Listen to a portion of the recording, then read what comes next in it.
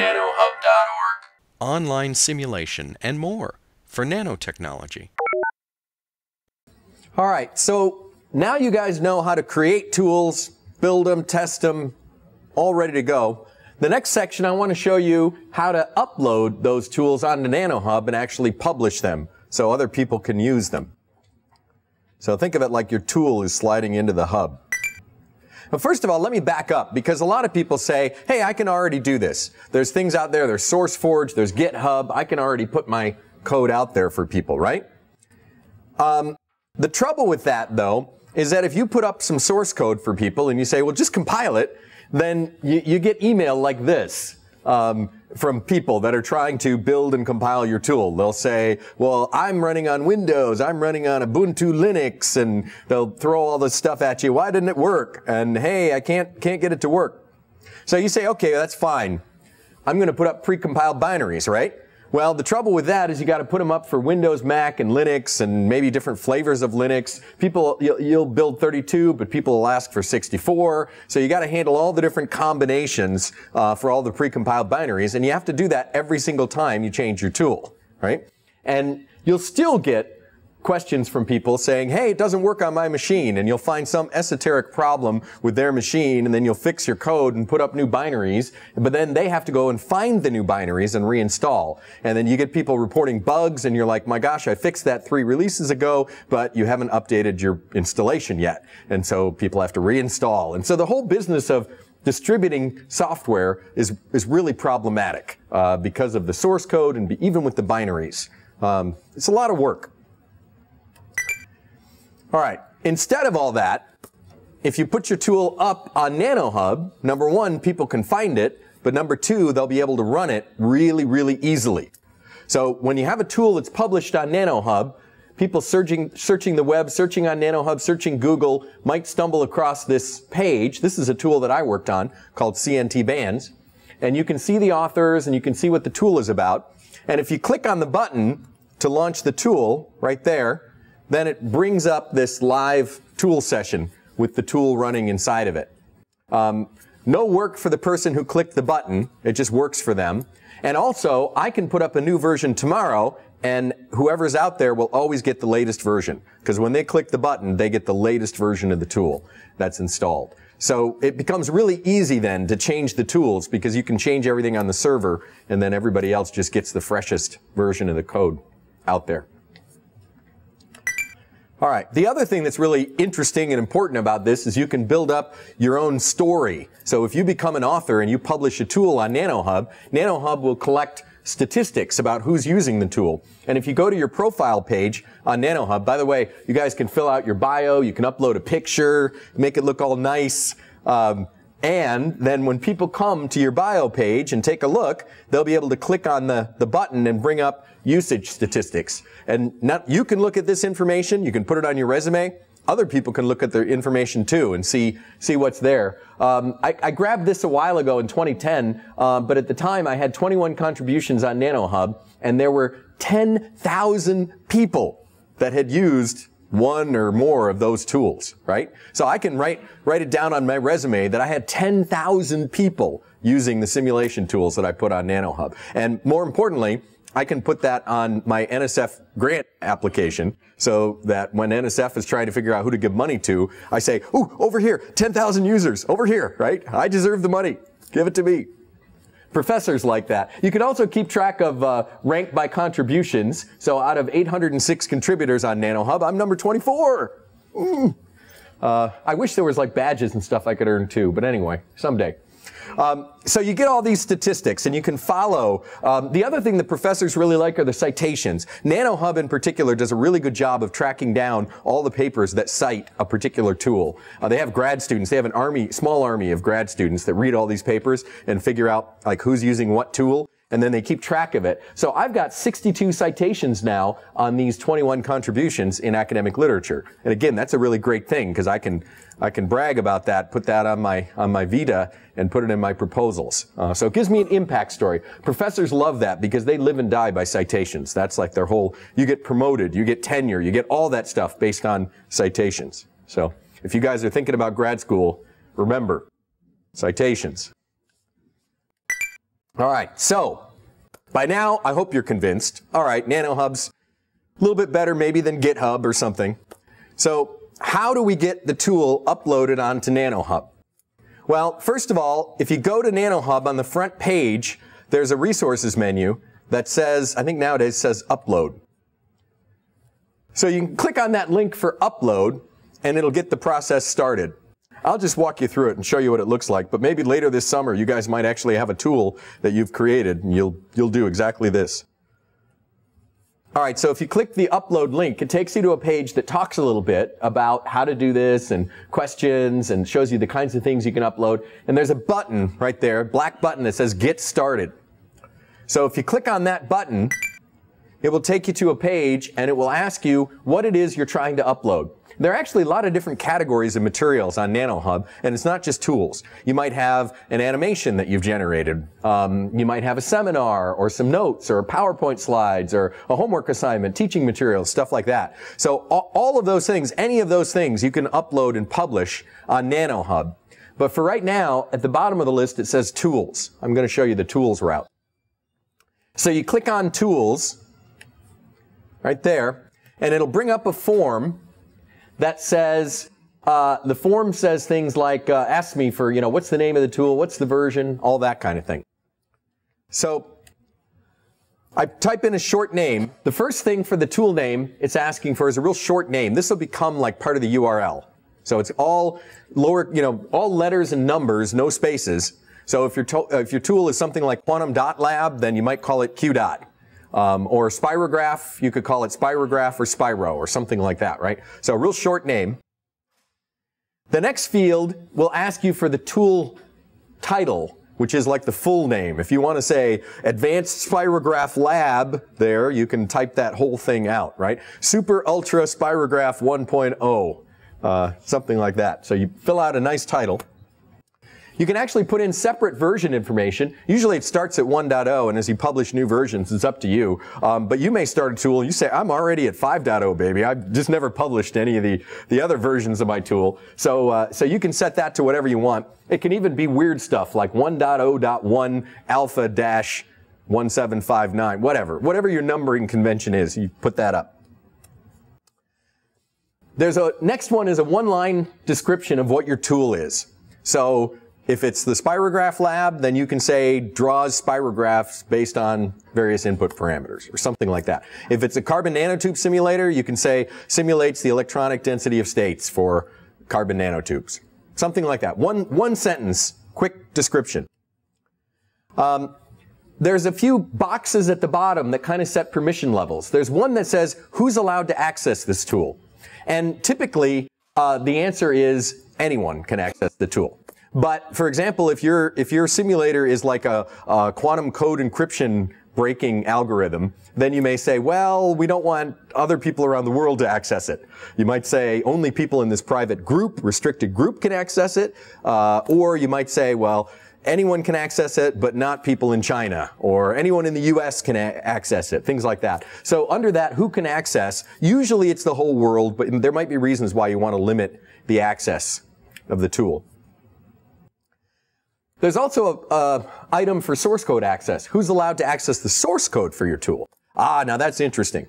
If you're kind of a free spirit hippie person like Richard Stallman, then you'd say anyone can access the source code for my tool because it's open source, right? And you can even choose an open source license and you can publish open source on NanoHub. And that's great, actually. I love open source. But you may decide that you actually don't want to publish open source, or that you can't, or that maybe after you get your tool published on NanoHub, you want to start up a company and you want to sell your tool, so you don't want to put out open source. So again, there might be reasons why you don't want to publish open source. And the great thing about NanoHub is that people can run your tool without actually looking at the source code, right? Because they can click the button and run it. So you decide here whether you want to have the access to the source code be open source or closed source. Either way. And you can change your mind later before the tool gets published too. The next one asks for the project area. We're going to create a project area, you'll see in a minute, where you can work with the code and you can work with other people on your team. And the question is, who's allowed to access that project area? You might say, well, only people on the team can access it. Or you might be able to say, whole world can access it. The Rappture project, for example, that we've been looking at all along in this course, that's an open project that anyone can access. Of course, only people on the Rappture team can edit the project, but everybody else can view it, right? Because you guys look at all the documentation and everything there. So you decide whether you want your project to be open or closed. And then at the very last thing on this form is who you want on the development team. So right now, it'll start off with just your name on the list. But if you want to add people now or even later, you can just put their NanoHub logins. So you just ask your friend, hey, what's your NanoHub login? And then you add that onto the list there. And whoever you put there will have access to the source code and the private projects and all the private stuff. But they'll have access, for example, to the source code. They'll be able to check it out and make changes and check them in. So the development team are the people that are authorized to work on the tool. All right, so we fill out all that stuff, and then we click the button at the bottom to register the tool. And at that point, it becomes a little bit of a ping pong match.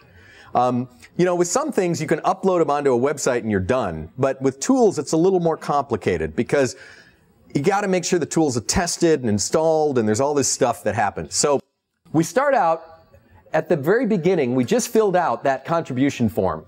And as soon as we do that, your tool goes into a state where it becomes registered.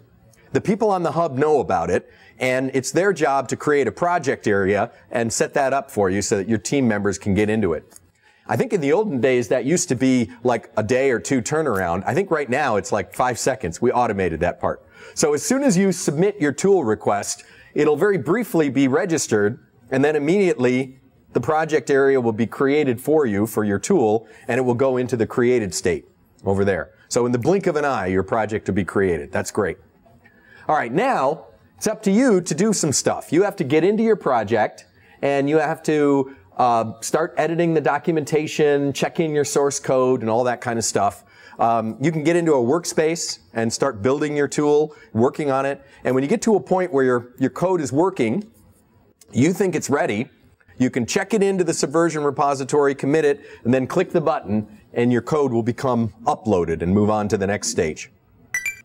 Let me show you a little bit about how all that's done. So once you're in this created stage, where your project has been created, there'll be a special place on NanoHub where you can go, and it has all this project management stuff in it. There's a wiki area that you're seeing here for project notes, and a bunch of other things that you see across the top. There's a link for the wiki, for the source code, and all kinds of stuff along the top. And by the way, you can only see that stuff, or really use it, if you're in the project. If your project is closed and you have to be a team member and all that kind of thing, then there's a little login button. You have to log in.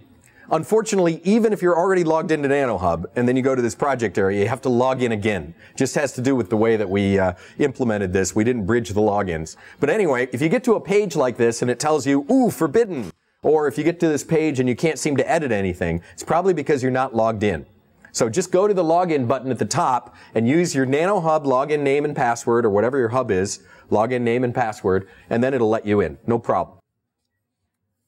All right. Now, once you're logged in, you should see some controls at the bottom of every wiki page. You'll see buttons for edit this page, attach file, delete this version, delete page, things like that. So these buttons down here, if you click on them, it'll bring up a little text editor where you can change the page using kind of a wiki syntax. You guys ever use Wikipedia? You ever do anything on Wikipedia? This is the same thing, basically. It's a wiki page where it's simpler than HTML. It looks like this. And I'll walk you through an example and show you what it looks like. It almost looks like English, except you put in just a few weird characters, stars and equals and things like that, that helps you kind of with the formatting. It's like HTML, except simpler. And it's really nice because in just a few minutes, you can very easily write a page and change things. It's really terrific. So let me show you step by step. I've got wiki syntax over here, and I've got the web page over there. And you can see what it looks like. First of all, if you want to make a heading on your wiki page, you put equal signs around something on a line. So when I say equals CNT bands v2.0 equals, that makes the heading on the page. If I use 2 equal signs, equal, equal, overview, equal, equal, that's like a subheading. And you can use 3 equal signs and so forth. So it kind of makes subheadings that way. If there's a word that you want to be bold, you can put 3 apostrophes around it. Tick, tick, tick. So that'll make that word bold. If you want to add a bullet, you just use space, star, and space. So space, star, space makes a bullet item on the page, bulleted list. And if you indent that, space, space, star, space, or something, add some more spaces, it indents the bullets. So it's smart enough to do that too. If you want to make something italic, you can put 2 ticks around it. 3 ticks is bold, 2 ticks is italic. You can put in links too. Just use square bracket around the link. If you just use square bracket around the link, it'll show the link itself. If you use square bracket, the link, and then some text, it'll use the text. Here it says NanoHub, but it's linked to www.nanohub.org. So you can, that's how you put links in. It's a square bracket and a web link, and then some optional text if you want at the end. That's how you do a web. And then this little thing, the curly, curly, curly, lets you put in predefined text. So if you're trying to tell someone, type this at your Unix command prompt, if you do curly, curly, curly, everything you type is like left alone, pre-formatted. So all of those special characters don't have any meaning anymore. It does exactly what you wrote over there. And it puts a nice box around it too, which I like. All right, so that's the basic idea. And there's also a wiki page about wiki page formatting. So if you go to the wiki, there's a page called Wiki Formatting in every project that gives you all the rules about formatting. And there's also wiki macros, and there's all kinds of stuff in the wiki. A lot of stuff. If you're used to doing Wikipedia, this is very, very similar and familiar. Very similar syntax. I don't think it's exactly the same, but it's roughly what you would do on Wikipedia if you were editing their pages. All right. One other thing too, if you wanted to create more pages, that's how you edit the first page on your project. But if you want to create new pages in the project, one way to do that is just to put a word in there with kind of they call it camel case, uppercase letter and some lowercase stuff, and uppercase again and some lowercase. If you do that, like new page with a capital N and a capital P, if you do that, the wiki automatically recognizes those words as if they were web pages. And you can click on it and go, and it'll create a new web page for you. I think I hate that. I think I hate that. Because usually I can never think of a web page that has like 2 capitals in it. And also, whenever I type my name, right, McLennan, with a capital M and a capital L, it always makes a wiki page out of it. I should probably actually create that page someday and say, I hate this wiki syntax. When people click on McLennan, that's what it should say. Because, yeah, that's not my favorite part of the wiki. Anyway, if you do that, if you stick new page in, at first it'll look weird like that. It'll look like new page with a question mark. And usually at that point I'm like, no, it's McLennan, not a wiki page, right? There's a way to do that too. But anyway, if you say it says new page, if you just click on that like that, it'll actually bring up a new wiki page called new page, and I can click edit this page and fill it in. If I don't, it leaves it alone. It still doesn't, didn't create a page. But if I click on a link and I click edit this page, I can fill it in and make a new page. So that's one way of creating a new wiki page. Another way, an equally good way, is just to go to wiki/Fred, Foo, Wilma, whatever, and just start creating a page. And that'll create the page. It just won't be linked anywhere unless you put a link specifically somewhere. So either way, you can create new pages on the wiki. All right. Now, suppose you did all that, and boy, I've been working on this project for a while, and maybe your advisor is like, "What's going on with the project? What's going on?" You're like, "Well, I don't know. My teammates are probably screwing up." Always remember that should be your response when you're talking to your advisor. It's probably my teammates. They're screwing up. But you can prove it to yourself by going to your MyHub page and checking out your project. So on your MyHub page, somewhere on your MyHub page, by the way, you can personalize the layout of your MyHub page, so I'm never sure where it's going to be on somebody's page. But you can find a module that says My Contributions, and it'll show all the different projects that you've created. So if you've registered a tool, I registered a tool called Biosensor Lab. If you've registered a tool called Spyro, you'll see an entry there for Spyro. And what you can do is click on that link right there, click on that, and that will take you to a page that tells you what's going on with that project. It'll tell you what state it's in. You'll see all the information over on the left that you entered when you first created the project. You'll see all the people that are on the development team. You'll be able to click and change that and edit, add new people onto the team. And there's a section over on the right that will say what's going on. And in this particular case, when I look at this tool, it says, "We are waiting for you." It says, once your source code's uploaded, let us know. So once you've got your tool all built and compiled and you tested it on a workspace and all that, and you've checked it into Subversion, we'll talk about that in a little bit, then you go ahead and you click on the link that says, "My code has been uploaded." That's how you tell NanoHub, "Hey, as far as I'm concerned, my tool is ready. It's your problem now." So then the NanoHub guys will get it staged and ready for you.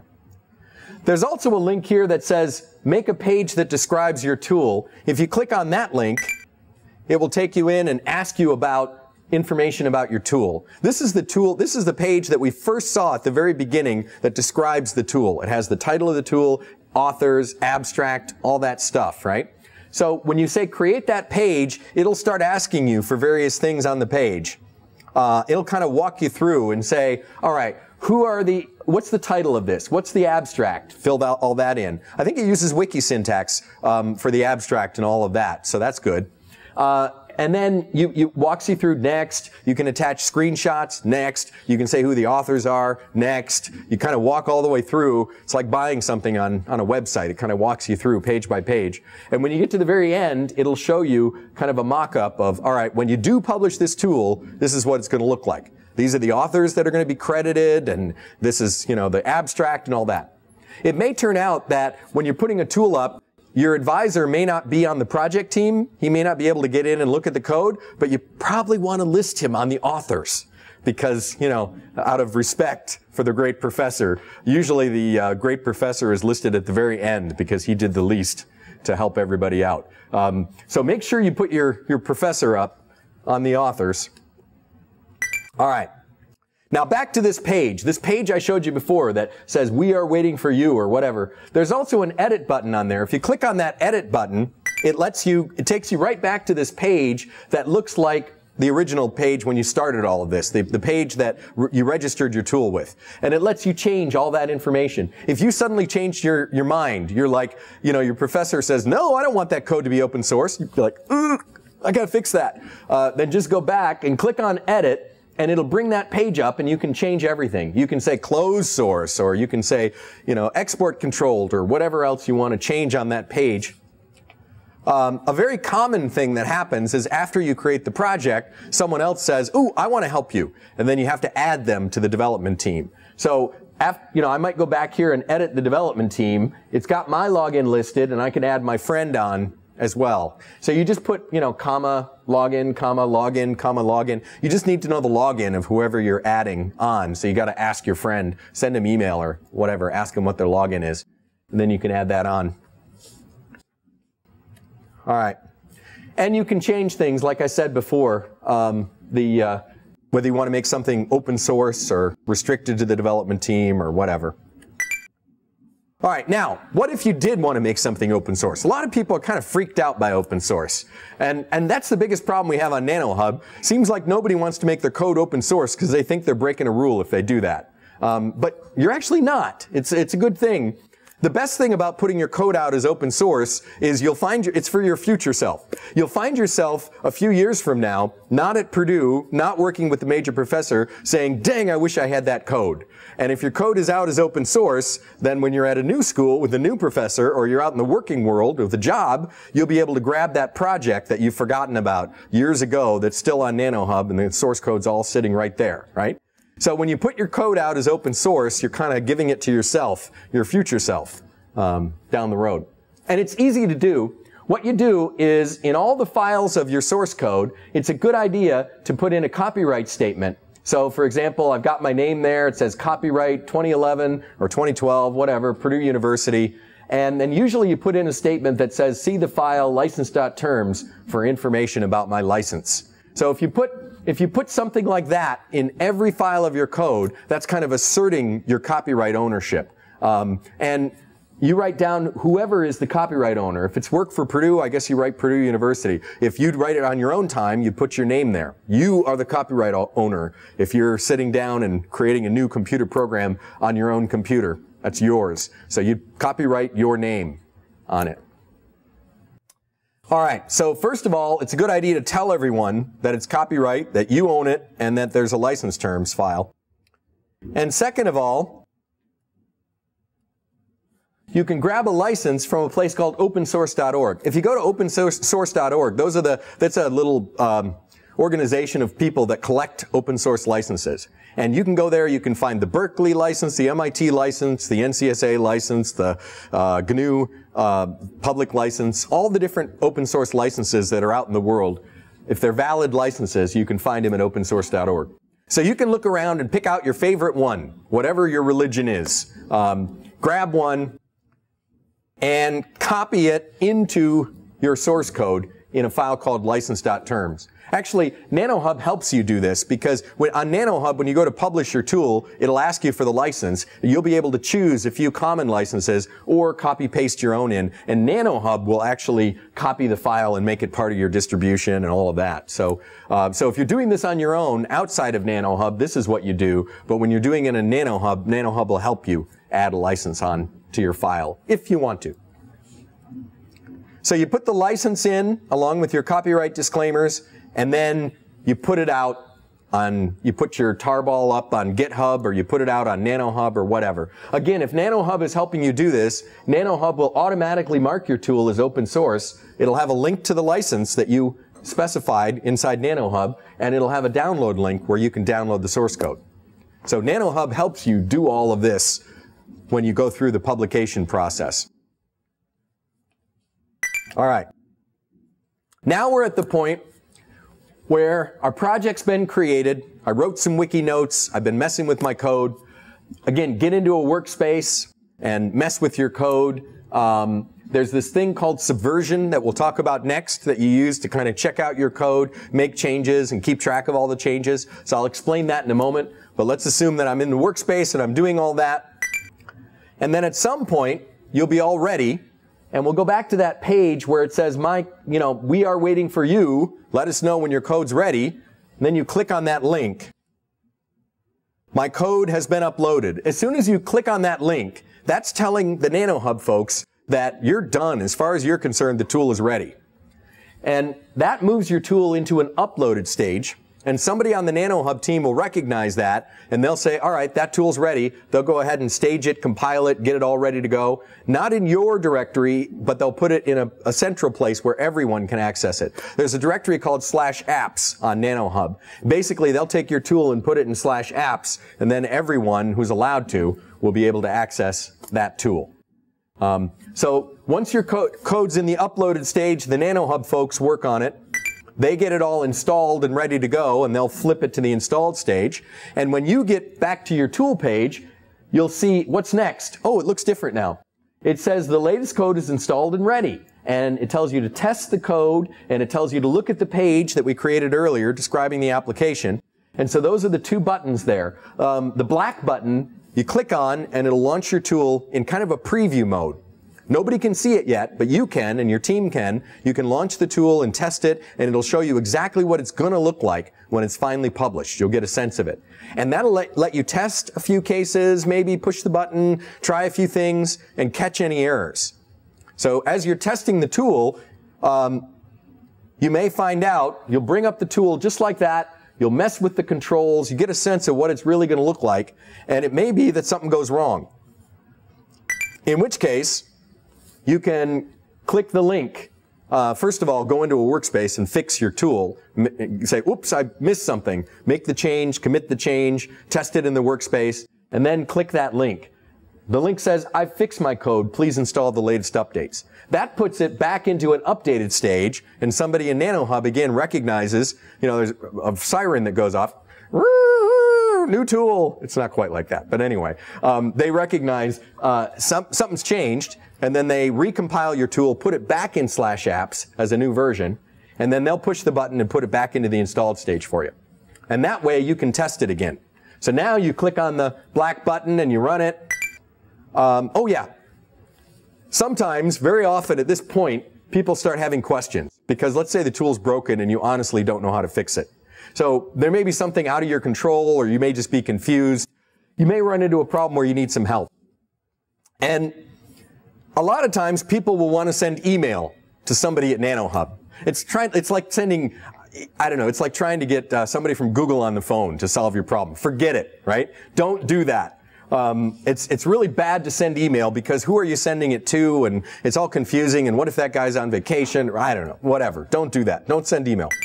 Instead of that, there's an area on the screen. If you go back to that screen that talks about your tool, down at the bottom under Developer Tools, there's an area that says Message. If you click on Message, you can send a message that says, I need help fixing up my makefile, something like that, and then click Send Message. When you do that, that does two things. Not only does it ping the right person to help you solve the problem, but it also adds it onto a thread, a history thread for the tool, so that if that person is out and someone else is helping with the problem, they can read through the history file and they can understand exactly what's going on. They can see all the past conversation, and, you know, it kind of brings them up to speed quickly. It's like when you're dealing with customer service, you know, anybody should be able to help you with customer service. They just look at the record and they figure out, oh, this is what happened, right? So use this mechanism. Don't send email directly. Type your messages in here, click send a message, and then somebody on the NanoHub team will follow up when they're talking with you. You'll actually be able to check it yourself too, because if you ever wanted to see, what did they say? They told me 6 months ago, I forget. You can go onto the history link and it'll bring up that whole history. You'll see all those messages back and forth between you and the team, in case you want to check it. All right. So now I fix my tool. They help me fix my makefile. Everything's all set up. It's in this installed stage. They're waiting for me. So I click Launch Tool and it brings up the tool and I run through the test cases and I like it. It looks good. As far as I'm concerned, it's done. The other thing it says right below that is review the page describing your tool. And again, you might want to show that to your advisor and make sure he's okay with it. But again, you look at that and you say, looks good. Authors are all listed. Abstract is good. Everything looks done, ready to go. So at that point, there's a link that says, my tool is working properly, I approve it. And when you click on that link, that's your way of signing off, saying this tool is ready to go. Every once in a while, we have an advisor that calls us up at NanoHub and says, hey, how did this tool get online? It's not supposed to be online yet. It's all broken and all this. Who approved it? Aha, see, then we can go back in the history and we can see it was you. You're the one that approved it. So make sure when you're clicking that approve button that you tested your tool and everything looks good, and, you know, otherwise, don't do that until you're ready to go. Make sure your advisor has seen it too, and everybody's on the same page. All right, now at that point, when your tool is approved, no matter who does it, only one person on the team needs to approve, and then the tool moves forward.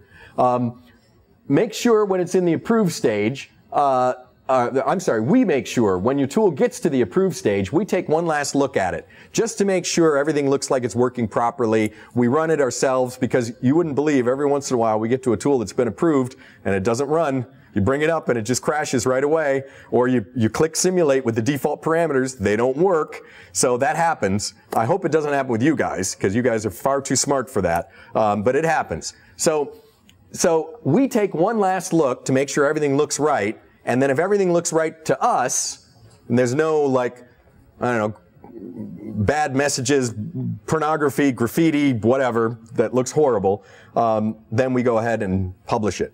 So as soon as someone from the Hub team checks it out and approves it, they click the last link, and now your tool's published. And once your tool is published, everyone in the world can see it, or at least everyone who's allowed to see it. You may have said that, you know, my tool is private to this group or export controlled or something like that.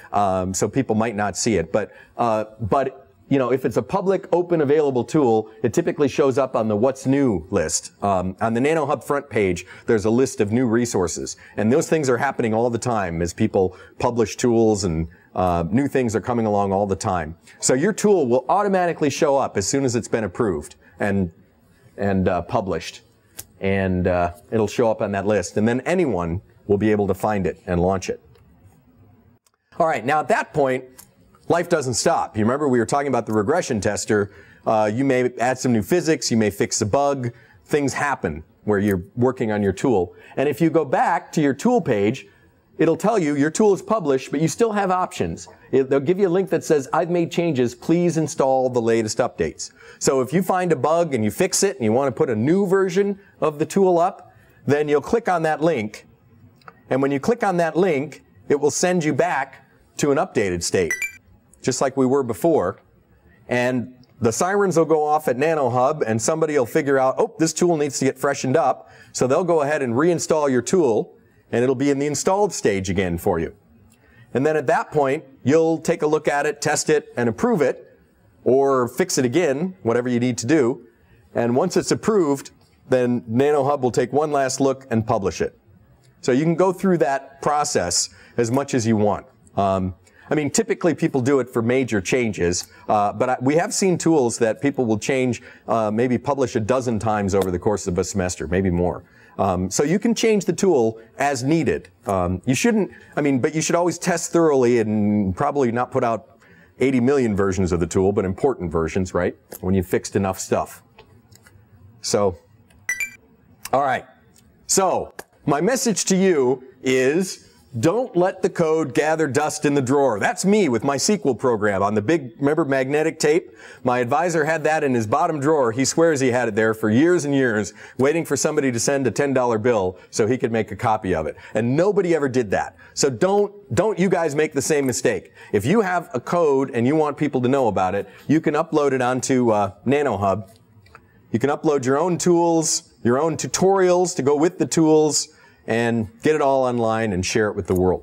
By the way, we talked a lot about Rappture. You don't have to use Rappture to create these tools. We have some people that use MATLAB or what have you, create a tool. If it runs inside a workspace, you can publish it on NanoHub. Your favorite GUI toolkit may be Python and Qt or MATLAB or whatever. If you can get it to run inside of a workspace, you can publish it on NanoHub as a tool.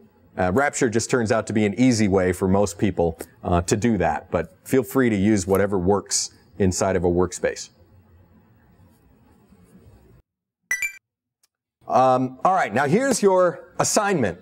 Here's what we're going to do. I wanted to give you guys a chance to mess around with all of the stuff inside the projects. So I've created a special project called Bootcamp that you can get into as if it were a tool. We're not actually going to publish the Bootcamp tool, but anyway, you guys can at least mess with the wiki. So if you go to nanohub.org/tools/bootcamp/wiki, it should bring up a wiki page for you.